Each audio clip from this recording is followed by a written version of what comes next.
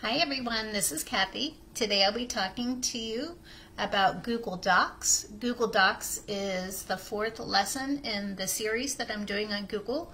If you would like to see some of the other ones, please go to our YouTube channel. It's Salem Public Library, Ohio. That's where you will find all the other videos that I've done to this point. But getting back to our subject here, Google Docs is basically the free version of the word processor online by Google.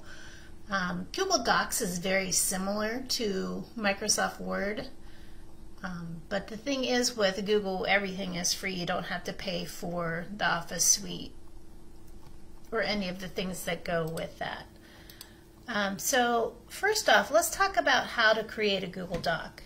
If you've already have your Google Drive set up by making a Gmail account, you can simply just go to your Google Drive and then find the plus button and click on that plus button to create a new document. And when you click that new, you'll get this pop-up here that comes up, and you just go down to where it says Google Doc and click. And you have two options within this. If you go to your Google Doc here and hit this button, you'll have the option of creating a blank document or creating a document from a template. And I'll show you that here in just a minute. But let's start out first with your blank document.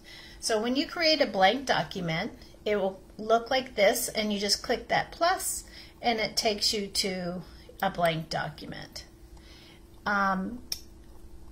There's different things that you can do with it. I'm going to bring up an actual blank document and walk you through these steps. So if I go here to my blank document, you can see here up at the top left it says automatic Lisa's untitled document. So you'll want to go ahead and change that to something that you are going to remember the document by. One nice thing about Google Docs, it automatically saves for you, and you can see up here it will say last edited was a second ago. You could also go back and look at the version history. So you made 4 or 5 edits or changed things. You can click that and go back to the document itself and see what you have done to change it. So the cursor will start blinking here on your page where you are to start typing, and then you are good to go to start your document. One thing is important is, where do you find it once you've created it? So if you are in your Drive, if you named whatever you named the document, you go to your Drive and you'll see it right here, the document that you created. So I will show you on mine. So I created mine as the sample. So I will go to my Google Drive here, and I should be able to see sample right here. It just created it. So it'll show up. All you have to do is go to your Drive and you'll be able to see where that document is and what it's called. There are document template options, and this is what I was talking about a little earlier. There are so many different ones that are available, and I'll go ahead and show you what they are. So if I go to my new to create a new document and I hit that arrow to pop up, and from a template I'll be able to show you all the different templates. You have brochure, resumes, recipes, letter, project proposals, and then it kind of breaks them down by type. It gives you a nice little preview of what they are first. So there are a lot of nice templates. You are able to edit them according to whatever you need. So if you keep scrolling down, you'll see all different things. So it's nice, I guess, if you want a certain thing set up for you, you just have to go into it and edit it according to what you need. So let's look at this one here. Let's look at the recipe template. So when you click it, it will come up like this, and you can see you can change whatever the recipe you're typing, put the ingredients, the preparation, and tips. So it's kind of set up for you. You just have to replace these things. So if I hit my back button, it will delete that, and I can type whatever I want to. And like I said, it automatically saves it for you, so there's no saving involved, so you know that it'll be available for you. Let's talk about the page setup options up at the top of your document. And if you will see the file, the edit, and those things across the top. If you click on the file tab, this is the pop-out box that you will get. You have a lot of options here. The first thing would be share. That means you could share this document with someone else. You just click share and you're going to put in their email. I'm going to skip over these and I'll show you these live, but let's go to the page setup. If you go to page setup, you have the option of portrait or landscape. You have the option to change your margins, your paper size, and your page color. And then you could set these up a certain way and choose set it default, and it will keep the default for that page for you. When you go to the page size, these are the options that you have for your page size. There's a lot of different ones. And then this pop out over here, this is the option for your page color. So you can see there's a lot of different options to change the color of your page. So let me go back to the document that I had as the example, and I'm going to use file. And I'll show you. So if you want to click share, it will give you a box that comes up like this. If you know someone's email address, all you have to do is type in the email address here and click done, and it will share it with that person. You can also click share, get a link, and you could change the link to, you could change to anyone with the link can view this. You can click copy link and you can email that to them. So you do have a couple options for sharing a document. Under that file tab again, if you click the new, you will get other options. You get new document from template, spreadsheet, presentation form, or drawing. You can create something new. If you click open, you can open a document that you've already have created. You can make a copy of this document also. Say you want to edit but you want to keep the original, you could make a copy and do it that way. You also have the option to download, and when you click this download, you have the option of the type of format that you want to download it. So you could download as a document, open document format, rich text format, PDF, plain text, web page, and EPUB publication. So you have lots of different options to download this as a different type of file. You can email it directly from here as an attachment. It will come up here, and you can who you want to send it to and the subject, and you can even put a message in there, and you can determine the type that you want to send it as. So you can do that also, and that makes it nice and easy right in the document.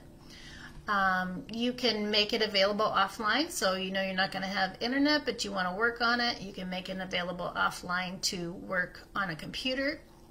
You can see your version history.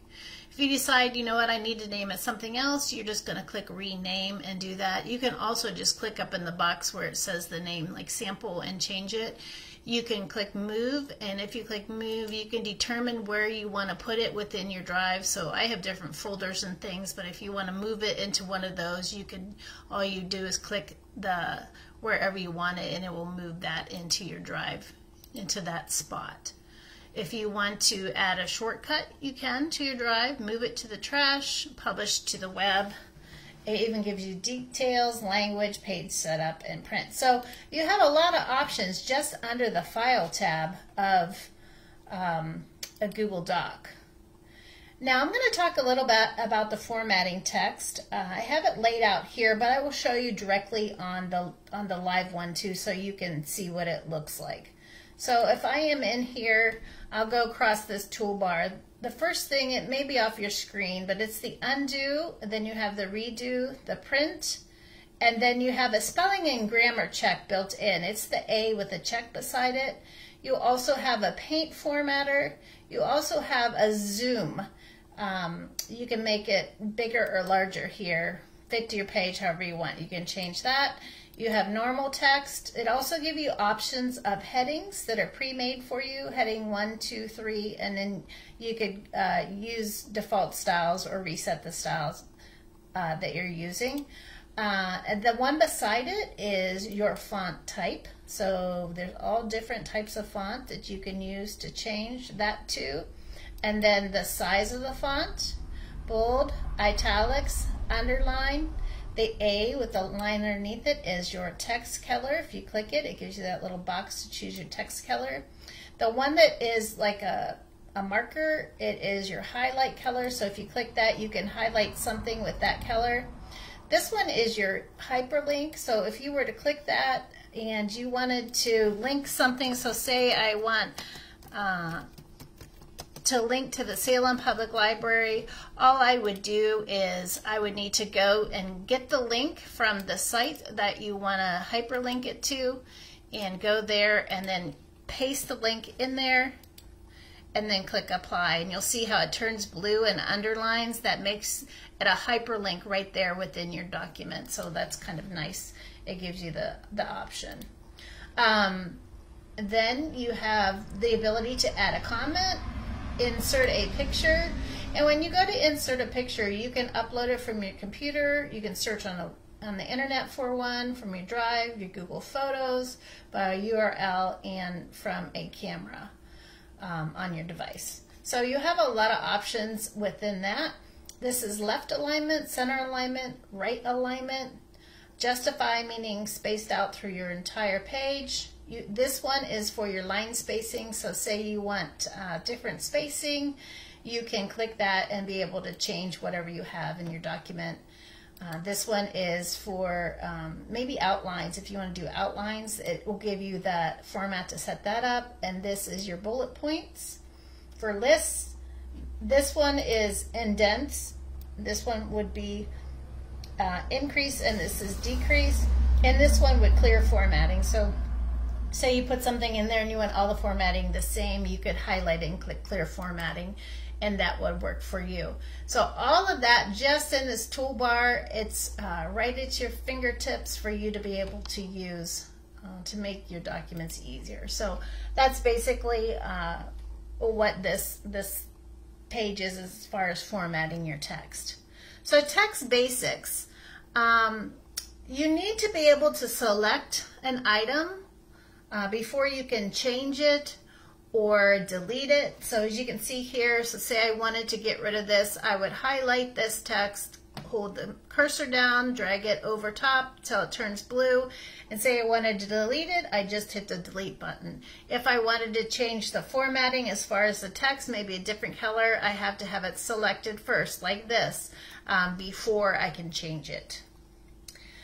I also put here, there's several different ways to copy text, cut text, and delete text. So it's just kind of for your review. There is a shortcut. Most people know how to do this already, but I just wanted to put the instructions in here just in case you weren't sure. So to be able to copy the text, the shortcut right here is Control-C. So if you select, so say I want a certain piece of text, if you hit select it and hit Control-C, it will copy it. And if you want to put it in a different place in your document, you would hit Control-V and it would paste it in there. If you would like to cut the text, say you type something, you're like, I don't really need that. If you select it and hit Control-X, it will take it right out of there. It'll cut it. And if you want to move text to a certain place, if you have it highlighted, you could click and drag and drop it into a new place. So those are some kind of shortcuts for that. Control-C, Control-V, Control-X, and then drag and drop. So I just wanted to put those out there that you had those options within your Google Doc. Using Edit, there are a lot of different things here that you can use. The undo and redo are built into it also, besides on the toolbar. You can paste without formatting. Use a clipboard of things you copied. You can select all, select none, and find and replace. So what I have on here is I'm going to show you how to use find and replace. And this is really nice if you have typed something up and you're like, I need to change this word that I've used several times. So say you want to change the word auction. You would type the word auction in the find and replace. And then what it will do, it will go throughout your document and find the word auction and it will highlight it. And then say you wanted a different word there, whatever word you want to put in there, you're going to put it in there. And it gives you the option to match case. And this is important, for example, if auction was the beginning of a sentence and it had a capital A, you would want a capital A instead of a lowercase. So if you click that, it will match it that way. If it's just within the document, that's really not going to matter.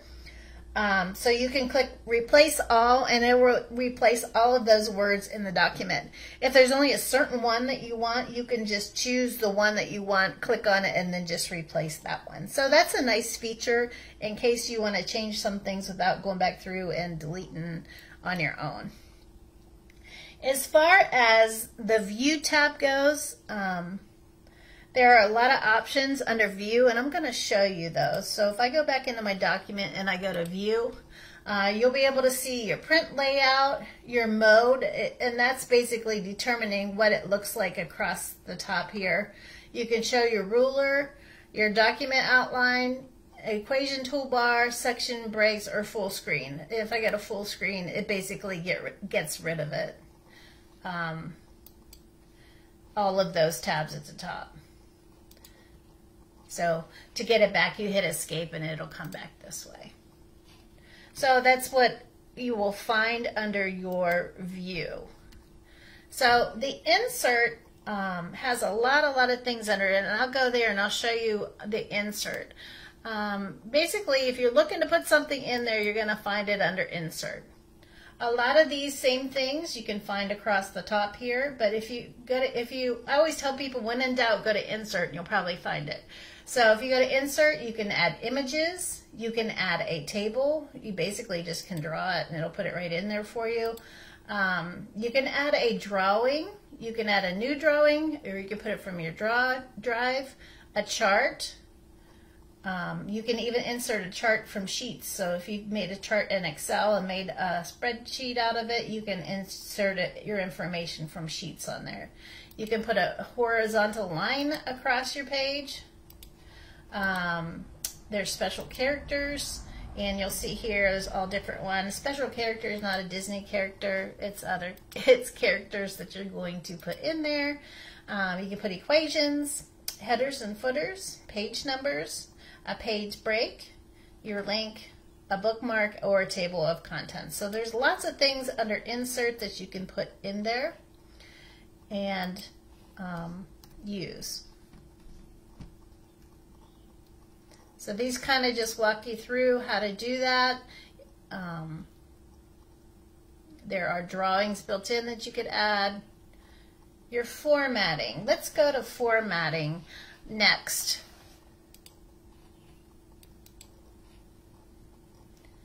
Okay, so let's go over to the format.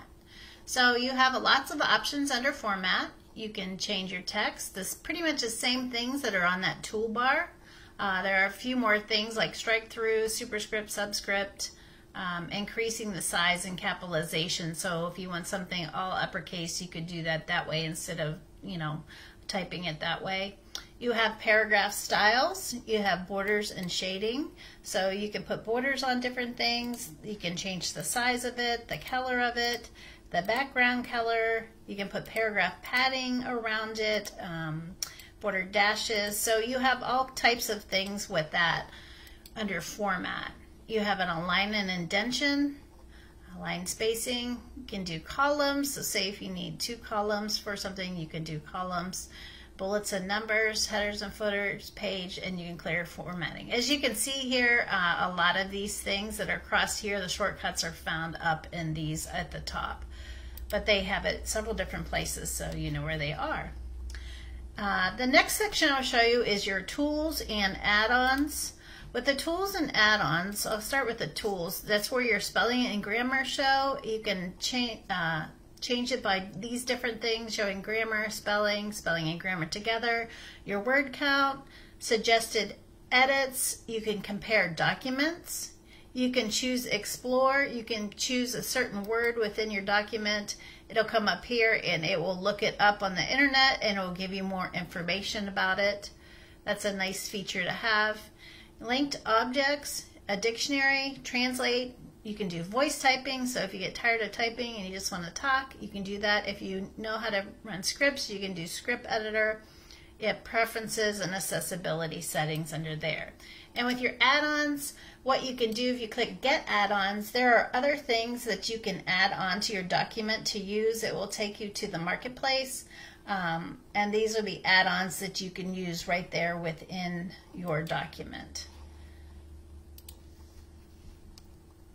Editing history, and I touched on this briefly, but with the editing history, you can see how your document was edited, who edited it, especially if it's something that you shared with someone else, and then you can see the current version that you're using. So there are lots and lots of features built into Google Docs, and the best way to learn them and figure out where they are is to use them. So I would suggest that you just jump in there and check it out and learn where the different things are. There is the help also available for you that you could use.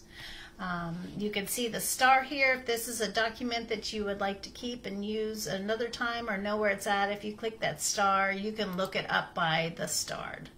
So thank you for joining me today, and I hope that you'll continue to check back and learn more about Google.